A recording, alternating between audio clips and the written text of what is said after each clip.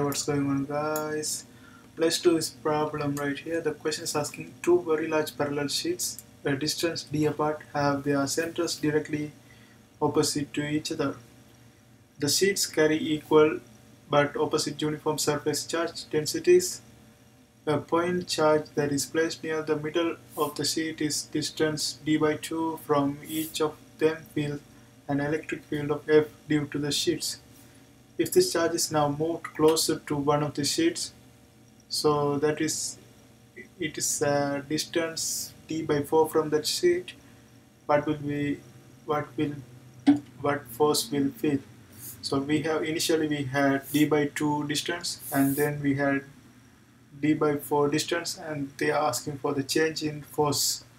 So if you notice that for a electric field inside a plate, we can calculate the electric field using this formula. E is equal to this one sigma over epsilon naught, right? So this is the equation to calculate the electric field. Here the sigma is surface charge density. So surface charge density,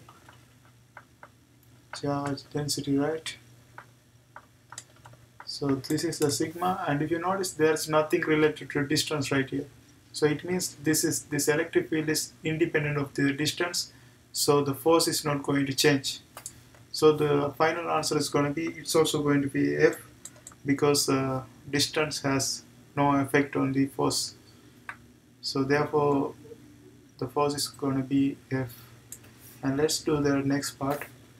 The question is asking a dipole consists of charges plus or minus 5 microcoulomb separated by 1.2 millimeter.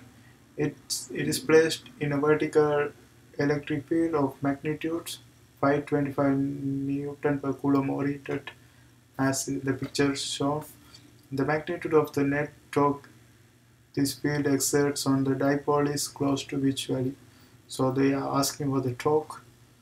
So whenever we have electric field, the magnitude of torque in a dipole system, if you notice it's a dipole system, right? Equal charges and opposite, equal values and opposite charges. So it means it's a dipole, and whenever we have something that also they have mentioned right here, dipole. So whenever we have this situation, we can use torque equation, that is QD E sine phi. So here Q is the charge, that is going to be 5, and D is the separated distance, that's 1.2 millimeter, and E is electric field that's provided by 25 Newton per coulomb, and sine phi is the angle that's making with this one. So that's 140 they have provided.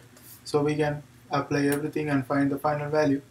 So let's apply everything. Q is 5 microcoulomb, so 5 times 10 to the power of minus 6 coulomb times the distance is 1.2 millimeter, so 1.2 times 10 to the power of minus 3 times E, that is electric field, 525 Newton per coulomb, this is meter, and 525 Newton per coulomb, and then sine phi, sine 140 degree.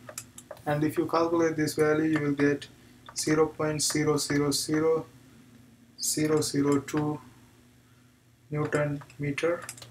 And if you want to, they have given answer in scientific notation, so you will get, if you convert this one into scientific notation, you will get 2.02 times 10 to the power of minus 6 Newton meter, and that is the answer. And here if you want to choose, this one matches with this answer, therefore the answer for this one is this one, 2.02 times 10 to the power of minus 6 Newton meter. And that's how we do these kind of problems.